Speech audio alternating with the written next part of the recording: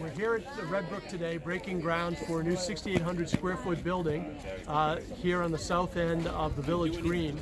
Our two lead tenants in this building are Beth Israel Deaconess Healthcare, who will be bringing a new family medicine practice here, and Long Pond Physical Therapy, who will also be bringing an expansion of their business. This will be their third facility in Plymouth.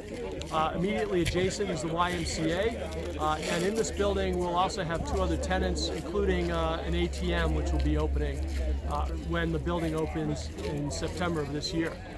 This is the third commercial building at Redbrook, and part of a very exciting year here with the apartments opening, the townhouses, 3 new residential neighborhoods, and these new commercial tenants.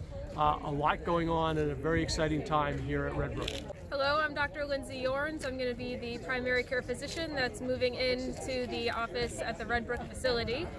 We are hoping to open our panel when we get here and be able to facilitate all of the patients that we can and help with the community that's here as well as outside, and bring the improved health together, improve the community, and partner with the Long Pond Physical Therapy if needed to help make everyone as healthy as we can.